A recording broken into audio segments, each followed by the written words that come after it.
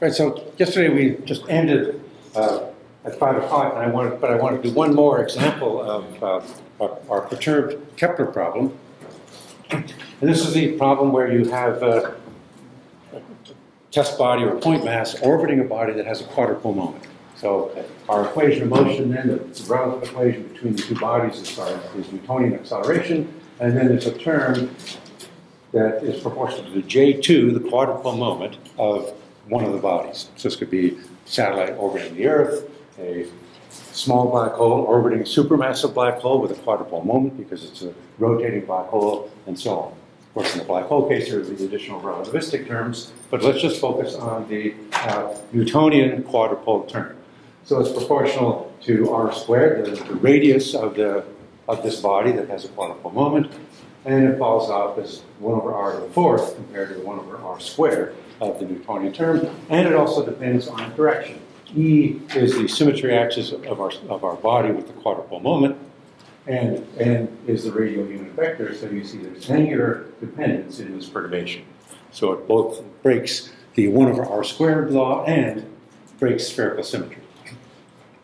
So plug this into our Lagrange planetary equations for perturbed orbits. Take the radial component, the component tangential component out of the plane, and average over one orbit of our binary system to get any secular effects. There'll be lots of periodic oscillations of all the orbit elements, but we really just care about secular changes, changes that grow time after time and just get bigger and bigger.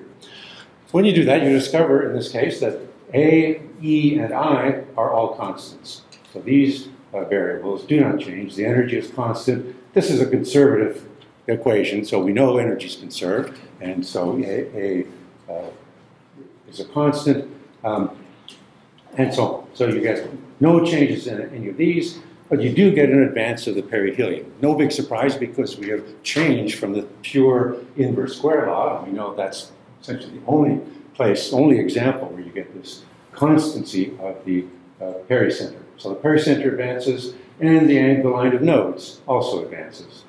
Okay. So this has interesting applications, and of course, one that we'll return to a little later once we do general relativity is in Mercury's orbit. The Sun has a quadrupole moment, and that will contribute an additional amount to the advance of the perihelion of Mercury.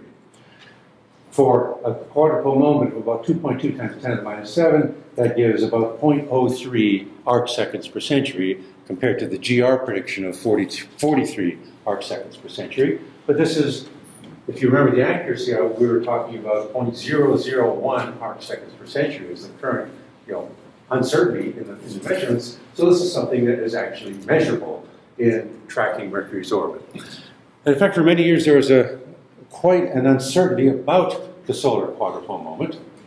No one quite knew how big it was. During the 1960s, Robert Dicke and his student Mark Goldenberg tried to measure the quadrupole moment of the Sun by a very clever experiment. They took a disk, a circular disk, and mounted on a telescope that was whose size and the focus was arranged so that the disk would really almost perfectly obscure the Sun. And then almost like an eclipse of the Sun by the Moon.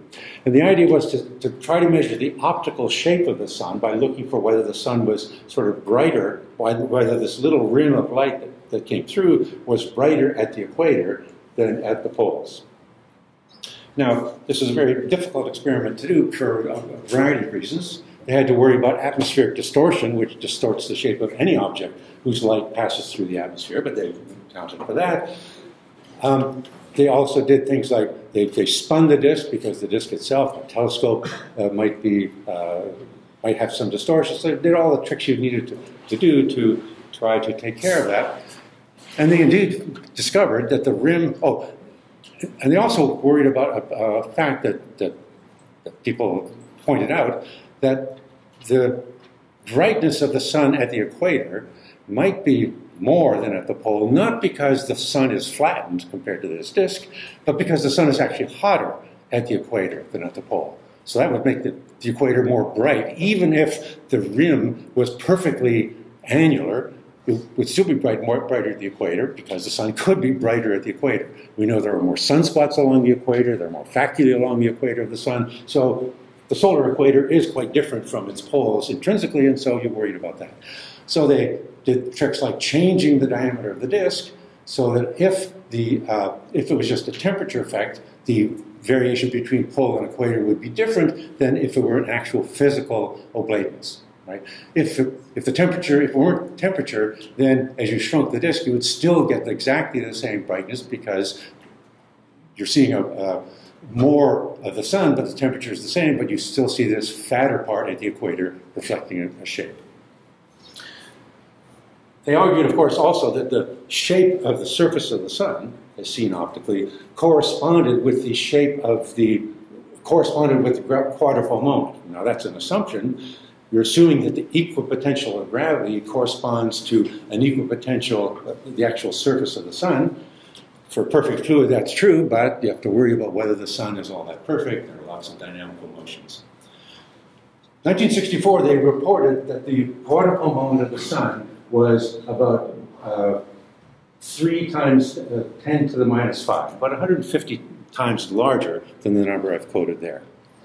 So if you increase this by a factor of, say, 100, this effect would be 3 arc-seconds per century and not 0.3. Well, that would have caused huge trouble for general relativity because it agreed with the 43 arc-seconds that were measured, but if 3 arc-seconds comes from the quadrupole moment, then you would have to explain something like 39 arc-seconds, not 39 or 40, not the 43, because 3 of them come from this, if their measurement of the quadrupole moment is correct. Of course, at the same time, Dickey was promoting a scalar tensor theory of gravity that he developed with his student Karl Brands, that for a reasonable choice of the Brands-Dickey coupling constant actually predicted 39 arc-seconds per century for British, a little less than GR, so 39 plus 3 would agree with the observed amount. So from Dickey's point of view, this all came together to support the Brands-Dickey theory and not general relativity. And this controversy lasted for about 15 years. It's very difficult to measure, the quadrupole moment by these optical means. Other people tried it, Henry Hill and others, got varying results. Over time, people really, the observations sort of went against such a very, very large quadrupole moment. But eventually the solution came. The measurement of the quadrupole moment came from a completely different direction. And that was the field of helioseismology. People discovered that the sun is actually oscillating in a series of normal modes.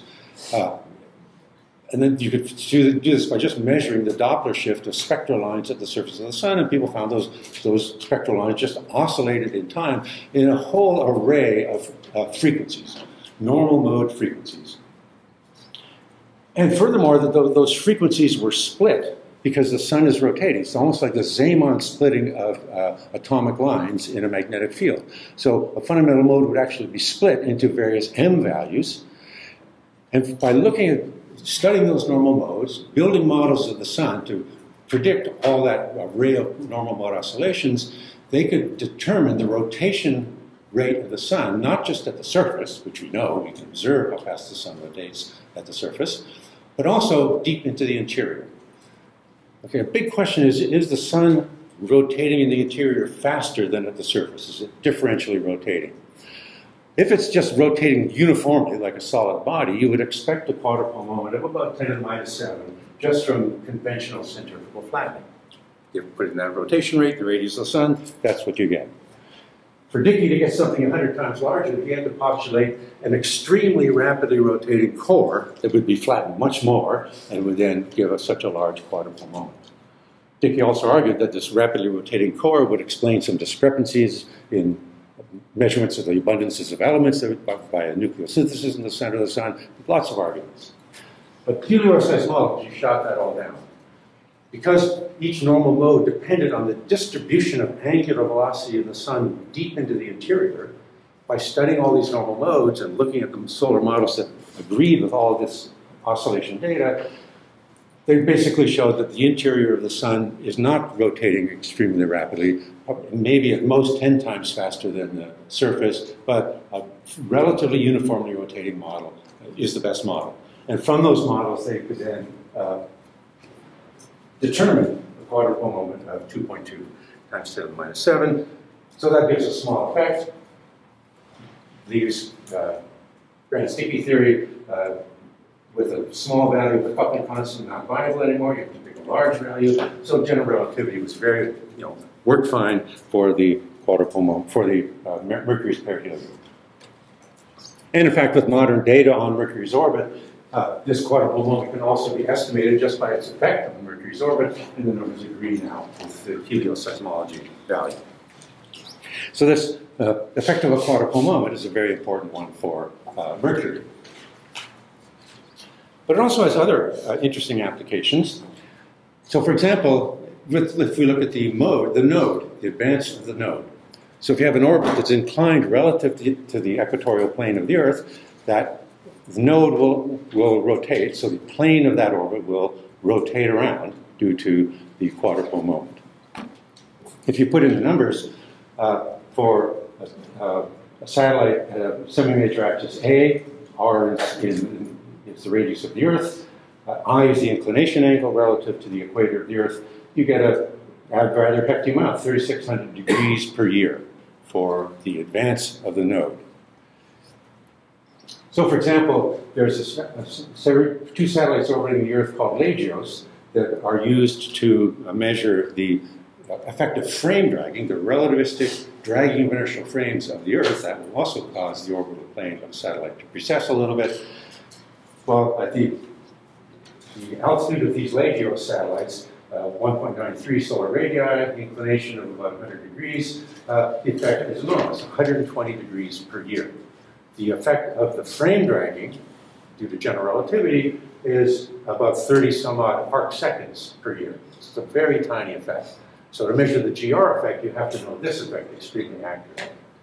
So you can subtract it off, take care of it, and then look for the very tiny bit on top of it. For this mission, for this series of experiments to measure frame dragging, they made good use of the GRACE data that I talked about earlier that has measured all these multiple moments at extremely high precision, so that it subtract off all the multiple moment effects, J2, J4, 6, all array of them. Take care of all that, and then we're able to measure the frame dragging effect of GR to about 10% precision, and they hope ultimately to get, say, to 5 and maybe even 1%. Another important application of this dragging, this advance of the line of nodes of a satellite, is that you can select an inclination and a semi-major axis of your orbit so that the rate of advance of the line of nodes is 360 degrees per year. And just pick I properly and A properly. So that means that you would have an orbit that will precess around, this is the orbital plane of the Earth, that will precess around the Earth once per year. So that orbit will always keep its face pointed toward the sun, right? Because the sun goes around the Earth once per year. So this is how you establish sun-synchronous orbits around the Earth. If you want an orbit so that it always looks toward the sun and never gets blocked by the Earth, or maybe always looks away from the sun and never has the sun encounter it, then you put it into a sun-synchronous orbit using 1.5 solar radii of the Earth as the radius and a 66-degree inclination. So that's an orbit that will always have its face either pointed away from the sun or toward the sun, depending on what experiment you want to do. So here's just a practical, satellite-type application of this basic perturbation effect. Here, of course, you're putting the quadrupole moment of the Earth, not the sun, but you can work all those numbers out. Okay? So any questions about this sort of final application?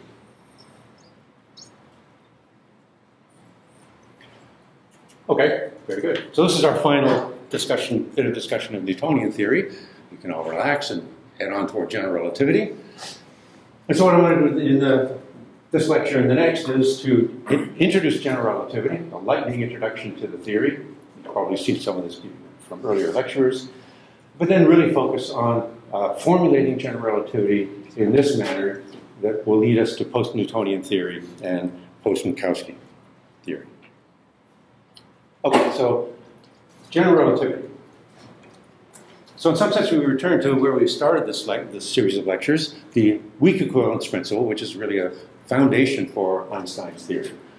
Test bodies fall with the same acceleration, the weak equivalence principle, and we've talked about the various experiments that show that to very high precision that seems to be true. But there's more to this so-called Einstein equivalence principle that you need to really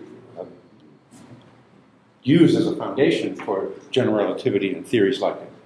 The second piece of this Einstein principle is that if you put yourself in a local freely falling frame, so that's a frame that falls with the same acceleration as any other body, so you're in a freely falling frame, and you do various physics experiments in that frame, the results of any such experiment should be independent of the velocity of the frame relative to any other bodies in the universe. This is a statement of Lorentz invariance, or really local Lorentz invariance. This is not global. We're not saying the universe is governed by the global Lorentz invariance, but within a local freely falling frame, so that you can ignore inhomogeneities in the gravitational field outside that. You're in free fall, so that freely moving bodies are just floating next to you. The results, physics, non-gravitational physics, E&M, the standard model of particle physics, whatever, will be independent of the velocity of the frame. That's a local Lorentz invariance. And the third piece is that under the same conditions in a local freely falling frame, do various non-gravitational experiments, the results will be independent of the location of the frame. You'll get the same result if you want to measure the fine structure constant with some electrical experiment, if you're sitting in free fall near the Earth, in free fall near the Sun, in empty space, orbiting just outside the event horizon of a black hole. Fine structure constant will be the same wherever you are. It will not depend on your location. If you believe, and there are many experiments that actually test each of these aspects, some of these extraordinarily precise experiments have verified local Lorentz invariance to very high precision, and many experiments also show, notably the gravitational redshift measurement and measurements of various possible variations of constants like the fine structure constant show that this is also true to high precision. So this is then the basis for the idea, you could make a very strong argument, that if this is all true, then the correct theory of gravity must be a metric theory of gravity. A metric theory of gravity is one in which in a local freely falling frame there's a metric tensor, it's just the Minkowski metric, that, as we know, governs special relativity. So in this freely falling frame, there's a metric of space-time, but in that frame, the metric locally takes the form of the Minkowski metric. And so all of non-gravitational physics is governed that way in a local frame. But if you do that, then there's a way to ask yourself, well, then how do we look at the laws of physics if we're not in a freely falling frame? Then simple rules from differential geometry tell you take eta mu, the Minkowski metric in, say, Maxwell's equations, and just replace it with a space-time metric that now could be vary in space and time, g mu nu. Wherever you see partial derivatives in your laws of physics, replace a partial derivative with a covariant derivative, comma goes to semicolon rule. And sort of the bottom line of this idea is that the effects of gravity are really nothing but geometry. Everything, all the behavior of normal matter, non-gravitational physics, is governed by a symmetric metric tensor, and everything you know about gravity comes from that, and that tensor governs the shape of space-time, how clocks tick, how rods behave, and so the simplest statement of a theory like general relativity is that gravity is synonymous with geometry. Okay, I'm not going to go through some of the arguments. You can't see a mathematical theorem that you can prove rigorously. It's just a very strong argument that if all this is true, then you pretty much have to have a metric theory of gravity. Okay. General relativity is a metric theory of gravity, but it's not the only one. There are many, many alternative theories. The Brand-Stickey theory, for example, that I just mentioned. There's now, has always been and continues to be an industry of inventing alternative theories of gravity for various reasons. Some simply because in the early days especially, people just didn't like general relativity. They thought it was too complicated. So they invented their own theories of gravity, most of which are even more complicated than general relativity. In recent days, of course, the industry has gotten ramped up considerably because of things like the problem of dark matter, the acceleration of the universe, the apparent incompatibility of general relativity with quantum mechanics, difficulty finding a quantum theory of gravity. So lots of alternative theories of gravity are being invented as we speak to try to handle some or all of these various mysteries that seem to present themselves to us. But essentially all of those theories are metric theories of gravity. They start with this. What they change is how matter generates the metric. But once you have the metric, matter responds to that metric according to these rules. Now, I'm not going to talk about alternative theories of gravity at all in these lectures, but we'll just focus on general relativity for simplicity. But I just wanted to say that this idea of gravity being geometry is something that's common to essentially all the alternative theories that you might hear about or see. Massive gravity, Einstein-Dilaton, Gauss-Bonnet theory, Chern-Simons theory, blah, blah, blah, blah, blah. They start with this. Okay, any questions about this principle? Yeah. Does that imply something the other way around? Like if we were to measure that one of those things is wrong, would we still be out there with the metric theory? Well, there are two possibilities. One, it's possible this is just an approximate statement, and so at some level it might be not quite so accurate, but for many applications you can still make this assumption. In fact, the low energy limit of many models of superstring theory actually violate this principle because they have couplings like dilaton fields that actually couple to matter in a way that violate things like the weak equivalence principle, but at a very low level. And in fact, the level could be negligible if this dilaton acquires a big enough mass, so it's so short range you never measure it, and blah, blah. There are lots of ways to get around it. So in that sense, it's really just approximate. So there's this claim superstring theory, predicts general relativity. Well, it really doesn't. It predicts a general relativity with a scalar field that can mess things up, but at a very, very low level. So, for all practical purposes, you could treat that as a metric theory, but you should keep in the back of your mind there might be an example or an experiment that might show a difference one day. Okay, any other comments?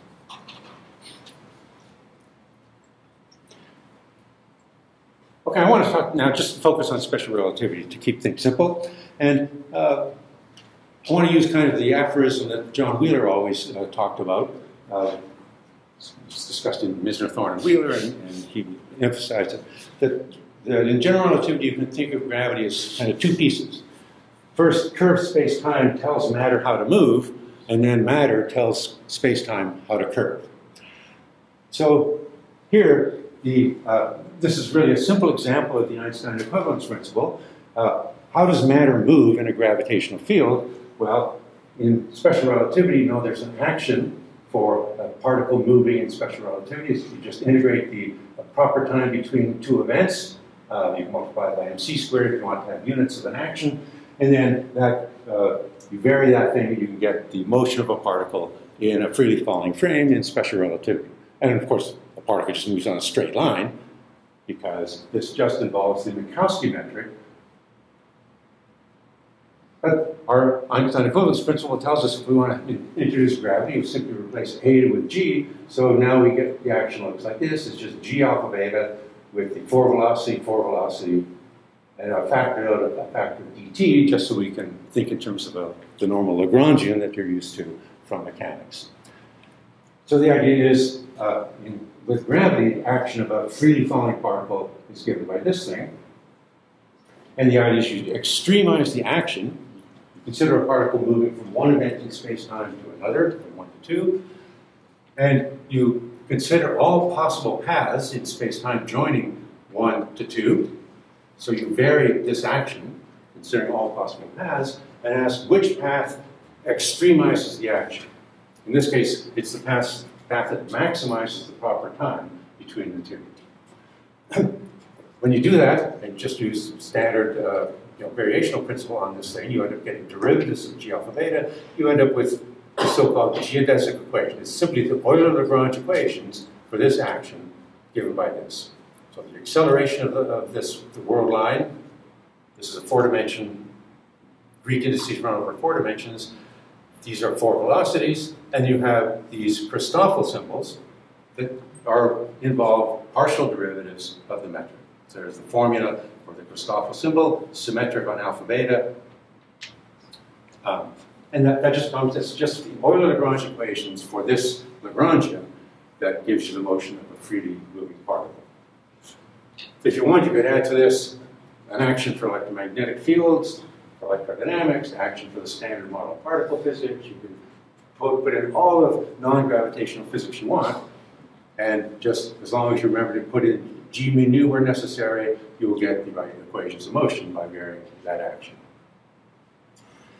But now in curved space-time, there are 2 different kinds of derivatives. Here I talked about the partial derivatives. It's the standard derivative with respect to one coordinate, holding all the others fixed. But there's also another kind of derivative, a so-called covariant derivative. And then you have to define, if you want to say, what is the derivative of a 4 vector in space-time? So how does this vector change in space-time? Well, now unlike the case of sort of flat space-time or Cartesian space or even special relativity, there are really 2 pieces to this derivative. One, the derivative of each component of the vector, just a partial derivative of each component used as a function of space-time. But then there's a derivative of the basis vectors. These may not anymore be just fixed in space and time. They could vary as you go around, so you have to worry about the variation of the basis vectors themselves. And it turns out, since in curved space-time, these vectors are defined to be, their inner product is just the space-time metric. Just as in special relativity, the inner product between basis vectors is either -1, 1, 1, 1. For the Minkowski metric, this is the full metric, and you can show that these derivatives of the basis vectors simply produce the same Christoffel symbols that I showed there. So the derivative of a vector can really be written as a covariant derivative of the components times a basis vector, where the covariant derivative is now a sum of the partial derivative and a construction that includes the Christoffel symbols. Okay, so in general relativity, you have to worry about this new kind of derivative, the covariant derivative. You can also show, for example, that this preferred path that you get by maximizing the proper time between 2 events is, and this equation, this geodesic equation, actually has the property that the 4 velocity, the covariant derivative of the 4 velocity, which is the space-time tangent vector to this path, that covariant derivative along that path vanishes. Okay? A geodesic essentially parallel transports its own tangent vector. So this vector does not change in this covariant sense along itself. You can actually think of that, an example of that on the Earth. You know that the geodesics on the surface of the Earth are the great circles. Right? Say the equator, lines of longitude, or other curves, but it's a great circle. So, but what is a great circle? Suppose you're on the equator, you're walking along this equator, and you have a direction, and you do not veer to the right or to the left. You keep on your same direction. You're parallel transporting your own basis vector, your own velocity vector. Your velocity vector is this way, and as you move, you keep going in the direction of that velocity vector, neither right or left. Of course, you're going around the Earth because the Earth is a curved surface, but that doesn't matter. You're still keeping as straight as you possibly can. However, if you're at 88 degrees latitude north, and you want to walk along that latitude, you are now turning to the left or right, because the North Pole is right there. You can sense that you're turning, so you're not on a geodesic anymore. You're not parallel transporting your velocity vector because you keep moving off. Whereas on a great circle, you are always following your own velocity vector, parallel transporting as you walk along. Even though, as you know, you're going around the Earth, you're not on a Cartesian plane. So that's kind of an intuitive way of thinking about this idea of the special nature of a geodesic. It's the straightest path, in quotes, in a curved space-time. Okay, any comments, questions? As I say, this is a lightning introduction to general relativity. It's not meant to replace any textbook discussion. Just as in Newtonian theory, we want to go beyond just point masses or point particles or test bodies. We want to worry about fluids. So we want to replace the standard, the lore we developed for Newtonian theory with a more relativistic lore. And in this case, it turns out that you can describe fluids by a second-rank tensor, the energy momentum tensor or stress energy tensor, that is constructed from the four velocity of the little fluid element that we find. It's small compared to the greater system or inhomogeneities in the external world, but large enough that you could coarse grain it, contains enough atoms that you can coarse grain and describe it as a fluid, as a continuous system, characterized by a rest mass energy density. So just add up the rest masses of all the atoms in this fluid element, divide by the volume, and you get the rest mass density. An energy density, so this thing could have thermal energy, magnetic energy, whatever. And pressure. Pressure is defined in exactly the same way. Take a surface of the fluid element and measure the force per unit area on that surface. This is all done locally in a local freely falling frame. But with all these ingredients and the floor velocity of this fluid's moving, so you calculate its floor velocity in space-time, you construct this tensor. So it's this combination, product of four velocities, and then an additional term that involves the pressure and the metric. It's also useful to define a rest mass current vector. So it's the rest mass density rho times the floor velocity that defines a current vector. And you can go through various arguments to show that these things satisfy two fundamental conservation laws. The covariant derivative of the stress energy tensor vanishes. So this is basically an equation of motion that tells you how this fluid behaves as it moves through curved space-time. And this is true no matter what theory of gravity you're talking about. This is simply true because of the fact that local physics in a local freely falling frame obeys this rule. This comes from special relativity. You can also show that it comes from the action for any local gravitational field theory. This just comes from the fact that the action is covariant. You get this. So this is a fundamental rule that's true in any theory of gravity, no matter what you do. And this rule simply is a reflection of the conservation of baryon number. We added up the total rest mass of atoms. The atoms have some total baryon number because they're, and baryon number is conserved at least to some very, very high accuracy, right? There's been no evidence of proton decay within some period. I think it's up to about 10 to the 33 years is the lifetime of the proton. So we know that baryons are conserved to very high accuracy. This is just a reflection of that number, of that fact, that the total rest mass density is really a conserved current. Baryons don't just disappear suddenly. Now it turns out that this fundamental equation of motion can be split up into two pieces. You can take this thing, there's a free index alpha, and so you can contract that on the floor velocity of the fluid element. So you have this equation, which is 0, and take the component of the floor velocity and contract on all four indices. That vanishes. But then when you work that out using that formula, you find this is the result. At the rate of change along the fluid element with respect to the proper time of the energy density, plus E plus P times the divergence of the floor velocity vanishes. And this is just the first law of thermodynamics that we talked about before, but in a relativistic language.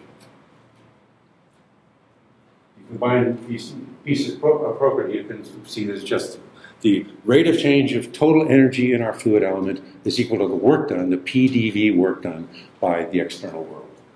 But this is generally covariant. It's not named with any coordinates. It's a covariant expression for that first law of thermodynamics, which you know has to be satisfied in our local freely falling frame. Nothing but local physics. Then take the component of this fundamental equation of motion orthogonal to the forward velocity, so it's in the space-time direction that is orthogonal to that, and you get the relativistic Euler equation, which says that the acceleration, the rate, the covariant derivative with respect to proper time of the forward velocity, so that's just the 4 acceleration, times an inertial mass density is equal to the gradient of the pressure. Okay? Now you might think there's a number of things that are strange about this equation. If we compare it to, this is the relativistic version of our second law of thermodynamics that we saw before. This is in relativistic language. If we compare this with Newtonian, you see some sort of striking differences. Here's dv dt, well that's obviously the analog of this 4 acceleration, but here we have rho, here we have mu plus p. Mu is just rho plus the energy density. But there's p. The pressure also contributes to the inertial mass density in relativistic physics. Non-relativistically, it's just the mass density, but here it's the mass energy density. Now you have to include energy because it's relativity. Rho plus epsilon is mu. But pressure also contributes. And this comes from this equation, but you can make various hand-waving arguments to understand why that actually makes sense when you are in a relativistic world. Here is the gradient of the pressure. Okay, that's what we got in Newtonian theory. It's the gradient orthogonal to the forward velocity. This just projects this gradient in a direction that's orthogonal to u. So that's fine. But what happened? Where did the gravitational potential go? In Newtonian theory, we had grad u. It seems to have disappeared. Where did it go?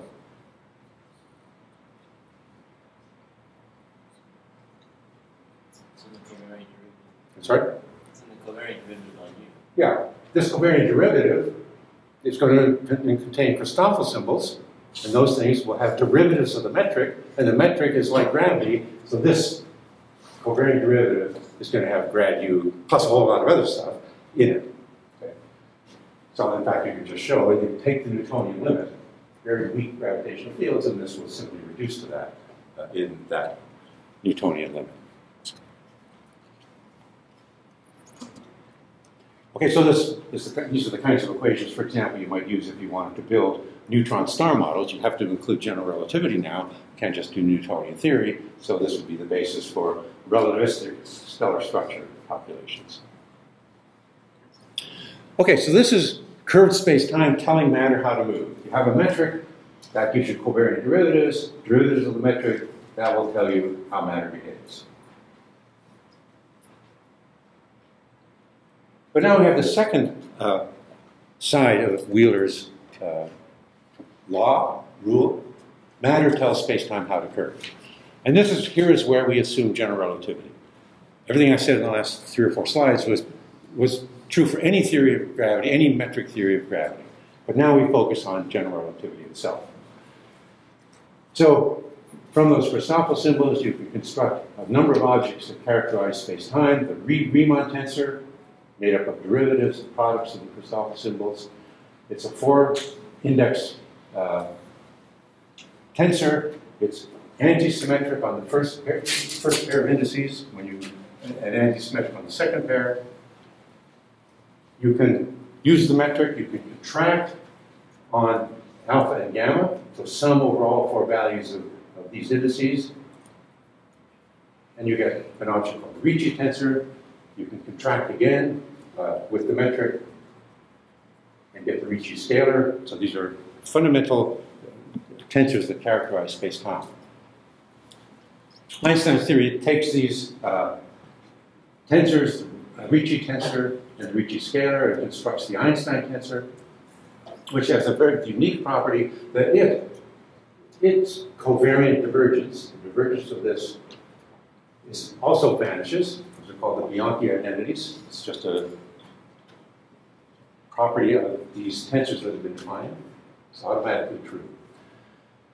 To get an actual theory of gravity, one way is to write down an action for the theory.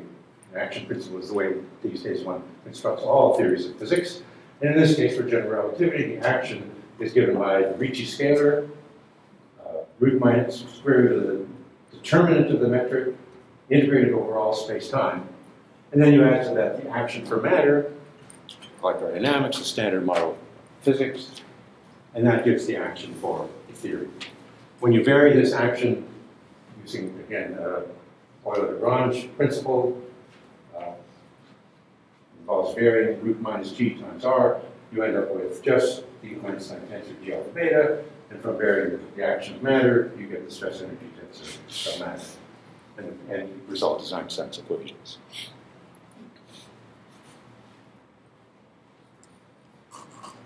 Okay, so there's Einstein's theory in one slide. But I'm assuming that you've had at least some background courses in general relativity, so you've seen this spelled out in more detail and gone through the process to get to this final state. But I now want to immediately turn to discussing Einstein's equations in a quite different manner than this. Okay, these Einstein's equations, of course, are very simple, very elegant. We all know they're absolutely horrendous. They're second-order partial differential equations, nonlinear coupled. It's terrible. You've heard Harold talk about numerical relativity, formulating Einstein's equations to put on a computer. It's a major challenge. So this deceptive simplicity hides a lot of ugliness. But I want to formulate these equations in a rather different way that allows us to really talk about approximations to solutions, not numerical solutions, not exact solutions that many people look for, but ways to systematically get approximate solutions to these equations that will help us in many practical applications, both in testing GR and in astrophysics. And that's a formulation called the Landau-Lifshitz formulation of general relativity. It was put together by Landau and Lifshitz, I think, for the first time in their famous textbook of the late 40s. It's gone through many editions. And it's a quite remarkable way of rewriting Einstein's equations. The first thing you do is to define a new kind of a metric. We call it the Gothic metric density, just because we'll use a Gothic G to distinguish it from the normal G. It's not even a tensor anymore, it's a tensor density, because we have multiplied by the square root of the determinant of the metric. So it's minus root minus g times g alpha beta. And here we will use the upstairs indices for this basic definition. So we just define this object. You then define another object called h, alpha mu beta nu. This thing is just a product of two of these Gothic metrics with the indices placed in a clever way. But it's anti-symmetric on the first two indices, anti-symmetric on the second two indices, and symmetric when you interchange the pairs. Actually, has exactly the same symmetries as the Riemann tensor.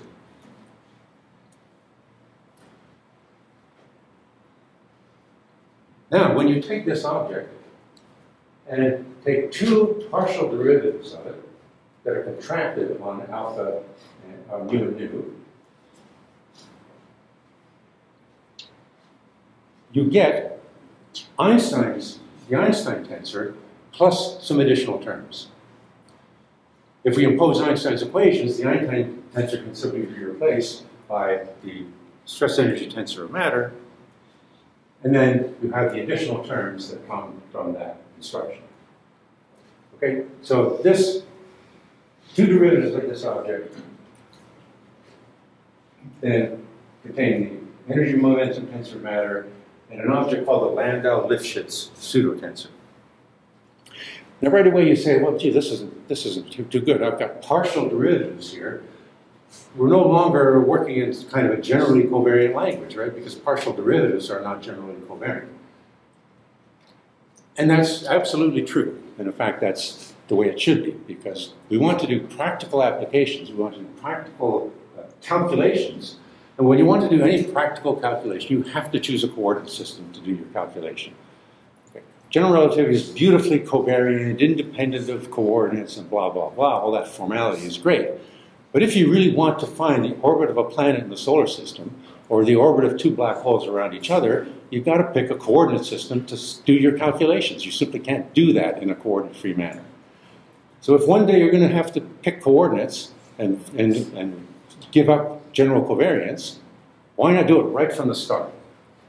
So already we're looking at equations where we've picked some kind of a coordinate system, and we're going to specialize that coordinate system in a moment, right from the get-go, formulate the equations in a non-covariant way, and then we'll use them to push forward. Okay, so that's one remark. The second remark is this Landau-Lifshitz pseudotensor is a remarkable beast also, because it is quadratic in the first derivatives of this Gothic metric. So it's a string of terms. I won't show it. You can look it up in various books. Poisson and Will, Bismuth on a Wheeler, or Landau-Lifshitz's own book. It takes about 4 lines to express it. It kind of looks messy, but if you're in this game long enough, you get kind of used to it. You grow to even love it. And I can tell you that she loves this object.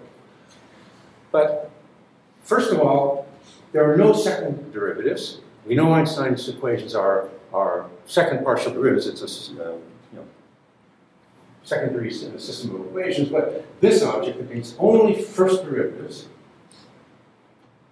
and it's quadratic in G. There's nothing linear. Quadratic in height, but there's nothing linear here. Okay? So that will prove to be very important later on. Second remark I want to make is that if I take this object and put another derivative, say partial with respect to beta, and some overall beta, what do I get?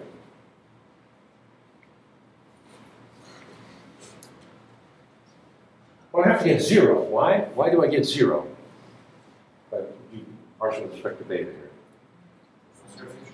It's what? It's antisymmetric. Beta and nu, the partials are symmetric under interchange, but this is antisymmetric under interchange. So it has to vanish.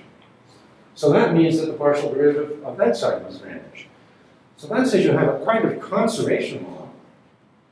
Remember, our old conservation law was the covariant derivative of t vanishes. That's the fundamental equation of motion that's true always. But we get a slightly different looking equation that says the partial derivative of this object that contains t, also contains the determinant of the metric, but also in addition has the Landau-Lifshitz bit. That piece obeys the partial derivative vanishing. But that will be extremely important because if you have a law like this where you have a partial derivative, you can integrate this thing and convert it into surface integrals, just the way you do in electrodynamics and other fields. We could not do it here, try to find some conserved quantity here because of the Christoffel symbols that are in here that mess everything up. This thing has no Christoffel symbols. It's just a pure partial derivative. We'll see this in a moment, how we make conservation laws, global conservation laws, by exploiting this object, this partial derivative. Okay. It finally turns out that these two equations are equivalent to each other, in fact, in the following sense. This is always true, no matter, even if the field equations of your theory aren't satisfied. This is true. This is a fundamental, this is local physics. The laws of local physics just expressed in covariant form. But if you take this and assume that you've solved this equation, the field equations, combine them together, then it turns out this gives equations of motion for your matter that are completely equivalent to the equations of motion shown there. So if, for example, you're working on solutions to these equations that you want to solve now, use the metric you've derived to find the equations of motion of your two black holes, then you can use either this version or that version. Either one will work. Okay, so that's just a remark. Okay? Yeah. If you're doing an integral of the regular covariant stress energy conservation, you can still move the covariant derivative and generate surface terms using the covariant version of the Stokes' relation. So what's the problem here? So I don't know what you mean by it. I mean, you can still move covariant derivatives, right, when you're integrating and make surface terms as usual. Sorry, I'm not being.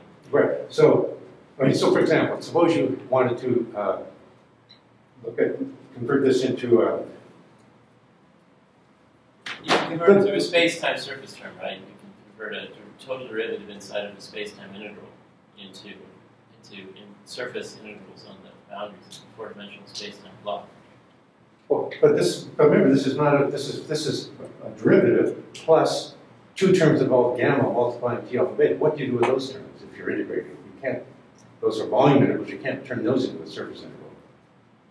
But here you can. Maybe the next slide will show it because I'm going to do exactly what you're proposing. I mean, with this formulation, you can now define globally conserved quantities. Suppose we define something, we want to call it the energy. Kind of makes sense, T0, 0, that's a zero component, it looks like energy, but let's use this full object, including the Landau-Lifshitz pseudotensor, the minus g that always is there. Let's look at that. Now, if we ask, what is dE dt, right?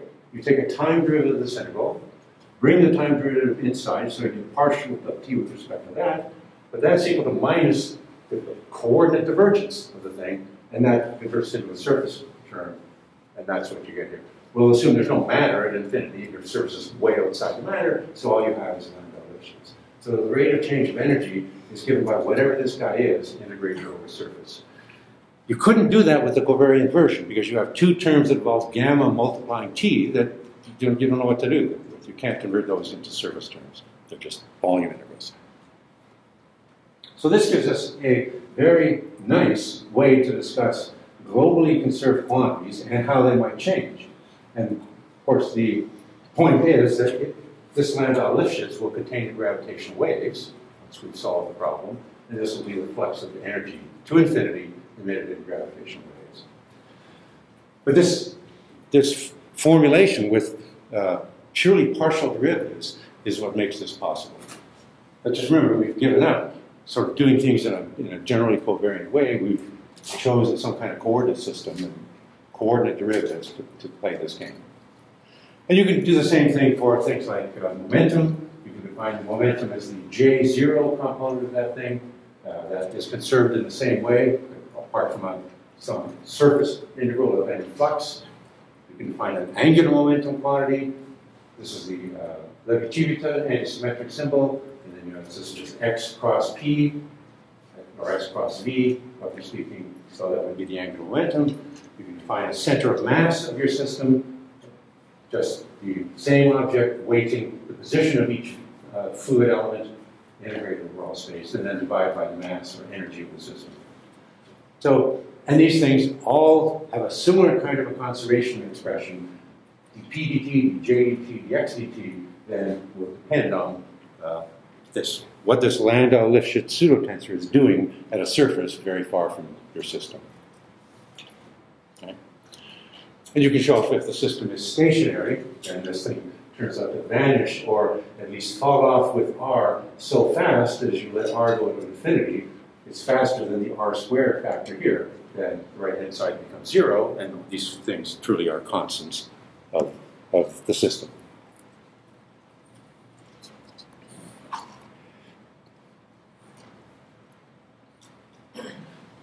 Okay.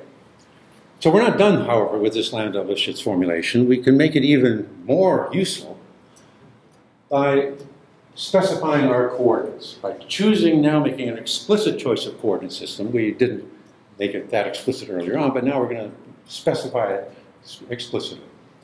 And it's useful to first define a new object, h. Again, it's not a tensor, it's a tensor density, but it's the difference between our Gothic metric and some flat background Minkowski metric. Of course, the reason for doing this is that we imagine making an approximation in terms of weak gravitational fields. Hopefully we can, don't have to be super weak, but we'll start with an approximation where we're imagining solving this thing with weak fields so that we can get higher approximations, so that if, in the absence of any matter at all, we would have some flat space-time vector. And so we're looking for deviations from this flat space-time metric represented by the Gothic metric. And so this H really defines those deviations. At lowest order, in some sense, this is eta, so you get 0, but then when we start introducing actual gravity, this will cause deviations, and so it'll be H that we use to describe our, in fact, we'll call this the gravitational field. And now we are going to impose a condition on H that actually singles out a specific set of coordinates. We'll demand that H have vanishing divergence. Again, this is a coordinate divergence. So this is a condition on the coordinates. There are 4 conditions, right? There are 4 free values of the index alpha. So we're fixing 4 of our coordinates. It looks similar in some ways to Lorentz gauge of electrodynamics. Remember in Lorentz gauge, the divergence of the vector potential for vector vanishes. So we're doing sort of the same thing. We're making divergence on one of the indices of this object vanish. So it's kind of a Lorentz gauge. In fact, it's sometimes called Lorentz gauge. And by the way, something I learned from Eric Poisson, this is the analog of Lorentz gauge. Turns out it's not Lorentz gauge. There were 2 guys. There's Hendrik Lorentz of Lorentz transformations. And then there's a guy called Lorentz without a T. He's the guy who discussed this gauge in electrodynamics back in the 20s or teens. So this is Lorentz gauge. But it's also called harmonic gauge. It's also called the Donder gauge, many different words for this particular choice of gauge. But the reason it's called harmonic gauge is the following. Turns out that if you impose this condition, it's an exercise Poisson will that you can work out, then if you imagine each coordinate to be a scalar field, x, y, z, and t, and you have to be Cartesian-like coordinates. So take those 4 coordinates and pretend that each is a scalar field on space-time. Then this condition requires that each of these scalar fields, t, x, y, and z, each of these scalar fields satisfy, this is a down version with respect to the curved space-time. So this is the down version of each of the 4 coordinates must vanish. Mathematicians call any such function in any manifold that satisfies this condition a harmonic function. Hence the name harmonic coordinates. So this, what we call the Lorentz gauge or the Donder gauge, is also equivalent to stating that the 4 coordinates regarded as scalar fields are harmonic functions on the spacetime. So we'll also call it harmonic gauge. But if you do that, those Landau-Lifshitz equations turn out to simplify even more. You plug in that in here the g mu nu is eta minus h, take all the derivatives, but then you use this gauge condition to simplify matters, and it will turn out that the right-hand side simply becomes the flat space-time Dallenbertian of h. There's the Dallenbertian. Should be a minus sign here. So it's minus d by dt squared plus an ordinary Laplacian. So the flat space-time Dallenbertian of h is equal to the right-hand side, which consists of minus g times the matter stress energy tensor, the Landau-Lifshitz stress energy tensor, plus a little bit extra that came from the left-hand side that will push over to the right-hand side, called the harmonic stress energy tensor. It's just the little bits that didn't vanish over here. And this particular guy has a form, it's proportional to the product of first derivatives of h plus 1 term that involves 2 derivatives of h. Okay? This is our Landau-Lifshitz pseudotensor, which you can rewrite just in terms of h instead of Gothic g. But it's a very nice equation because this is we know how to solve the flat space-time wave equation. So it depends on the source, depends on h itself. This is like a gravitational stress energy tensor. Somehow it's gravity generating gravity. It's nonlinear in h. And this little extra piece, and we'll see later that this term actually plays a crucial role later on. We also still have the fact that this right-hand side has vanishing ordinary divergence. In fact, you can show that if you knew that this divergence of this vanished, you can show that the divergence of that vanishes automatically, so the right-hand side still has vanishing divergence. That, of course, is nice. It had to be that way because the left-hand side has vanishing divergence, right? That's our gauge condition. If I take a partial with respect to beta here, I have to get 0, and so partial with respect to beta there, I better give 0 in it, and it does. Okay? But what I want to emphasize is I've made no approximations so far. This is just Einstein's equations rewritten in a particular way. I've chosen some coordinates, so we're no longer in a nice covariant language with the Einstein tensor and stress energy tensor. So I've adopted coordinates. It's very non-covariant. Right? I've got t, x, y, z, but it's still mathematically equivalent to Einstein's equations. I've not approximated anything.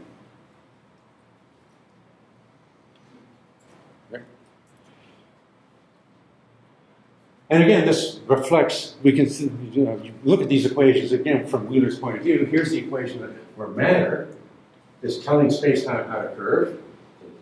Matter here, then from that you get h, which is that you can use to construct the metric g.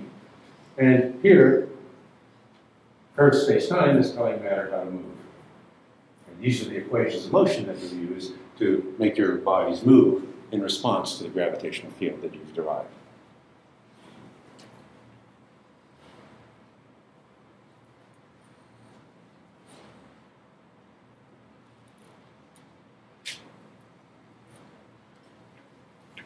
Now, how do you actually try? We want to try to solve these equations in some manner. And the way this is done is often called the relaxed Einstein equations. You know, we can, in principle, solve this for h, because we know how to solve the wave equation, in terms of the matter variables. But we don't know what the matter variables are yet. We won't know them until we've solved the equations of motion. So how do you actually carry that out? So the idea is to solve for h, not as a functional of the matter variables. You leave the matter variables kind of implicit. The x's and v's of all your particles and your fluid elements, the pressures and densities, you leave that kind of implicit, but you write down h as functionals of those variables that you haven't quite figured out just yet. And you work that expression out. Then you take that expression and plug it into this, which remember contains h and the matter variables. But this is the equation of motion that tells you how those matter variables vary in space and time. So once you've done that, once you get the various matter variables, you can plug those back into the h that you derive and get h as an explicit function of space and time. So it's kind of a multi-step process where you solve part of the problem in a relaxed way. You don't know how the matter variables move, but later you find out how they move by using the fundamental equation of motion. This has to be done in a self-consistent way. You remember that in Einstein's theory, you get the Einstein's equations. Matter tells space-time how to curve, but space-time tells matter how to move. So they have to. They're coupled together. Unlike electromagnetic theory, where you can move your charges any way you wish and still find the electromagnetic field from those charges. Right? Because there are fields exterior to electromagnetism that can make your charges move any way you wish. Like I could take a magnet and go like this and get the magnetic field, but that magnetic field produced by that magnet does not affect the motion of that magnet. It really makes, it's one of the things that makes general relativity and theories like it unique, that the motion of the matter is coupled to the field that the matter produces in an intrinsic manner. You can't just move one and freely and just calculate the gravitational field. But as we go along, we'll see how we can do this by also using method of approximations.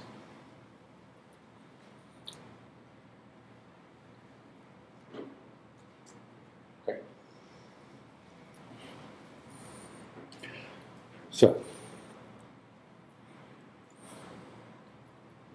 So maybe this is, so it's 10:40, right? So why don't we take a break now? It seems like a good time to break, and I will then start to attack how we take this fundamental equation, integrate it, and try to understand what those solutions might look like.